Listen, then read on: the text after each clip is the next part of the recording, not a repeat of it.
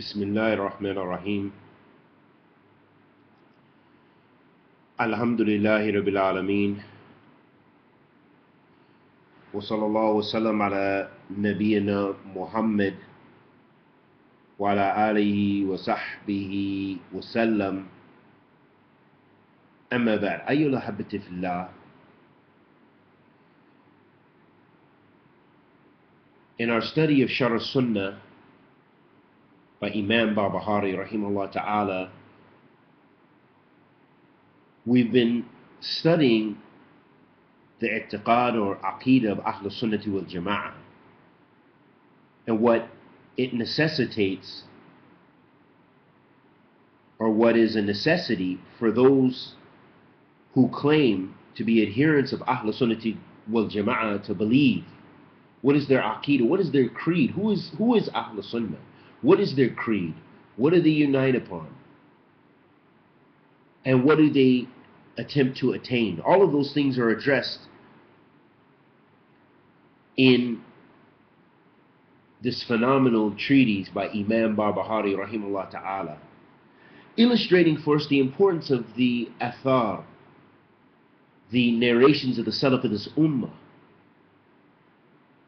And before that, the importance of the Kitabillah, the Quran, the speech of Allah subhanahu wa ta'ala, and adhering to it, reflecting upon it, implementing in one's daily life, and understanding and implementing the sunnah of the Messenger of Allah sallallahu alaihi wasallam and not having doubt in it, understanding it, contemplating, reflecting, and implementing it in one's life, even if it goes against your particular intellect or what seems to be the trend in your society. Because the success is from Allah Azza wa Jal. This is the belief of Ahl Sunnati wal Jama'ah. And that we don't restrict ourselves there, that the text of Allah subhanahu wa ta'ala, the speech of Allah Azza wa Jal, His divine, perfect speech, which is contained in the Mus'haf, which is in the Quran, must be understood by the Athaar of the Salaf of this ummah. Shaykh al-Islam ibn Taymiyyah rahimahullah ta'ala said, what is known by necessity for the one who reflects upon the book and the sunnah, and what the Ahl Sunnati wal Jama'ah agree upon from all the different sects, is that the best of the generations from this ummah, in its actions, its statements, beliefs, and in all other good virtues, are the first generation, then those who came after them, then those who came after them, as is established from the Prophet sallallahu alaihi wasallam, from many different narrations, and that the first three generations are better than those who came after them in every single virtue, in knowledge, action, iman, intellect, deen, clarity, worship, and that they are foremost in clarifying every problem. And this is not rejected except by the one who is obstinate to what is known from the deen of Islam by necessity, and Allah has misguided him away from knowledge. Allahu Akbar.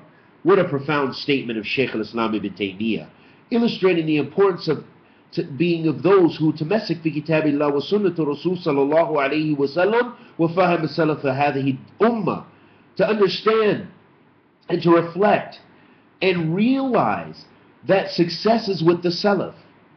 Success is with following the Salaf. I know there's so many preachers today that tell you otherwise, that say so-and-so has such a great tafsir, it's even better than the Salaf. So-and-so has understanding and insight, and it has more fiqh than the Salaf. And this person is so good in his mannerisms and his humbleness, and he is better than the Salaf. وَعِيَاذًا بِاللَّهِ مِنْ ذَلِكَ. No one understand ayyul habbati fillah. If you hear statements like this, understand it is mabniyatun al-batil. It is built upon falsehood. It is built and surrounded and encompasses falsehood in its entirety. Why? Because the Prophet alayhi afdal salatu wasalam qal, خَيْرَ النَّاسِ قَرْنِي ثُمَّ الَّذِينَ يَلُونُهُمْ ثُمَّ الَّذِينَ يَلُونُهُمْ. The Prophet ﷺ said, the best people are those people of my generation, then those who follow them, then those who follow them. So ayyala habbati fillah, I'm encouraging myself first and foremost to come back to the religion of Allah, make tawbah to Allah, and follow kitabillah, wa sunnatul Rasul sallallahu alayhi wa sallam, and the understanding of the Salaf, that when all of these new issues arise, all of these shubahat come to us, people are speaking about this one, people are acting like this one, people are doing this action and such action, that we refer it back to the book of Allah, and we refer it back to the sunnah of the messenger of Allah sallallahu alayhi wa sallam, and the understanding of the Salaf of this ummah. And may Allah bless us with tawfiq. Wa sallallahu wa sallam ala nabiyyina Muhammad wa ala alihi wa sahbihi wa sallam.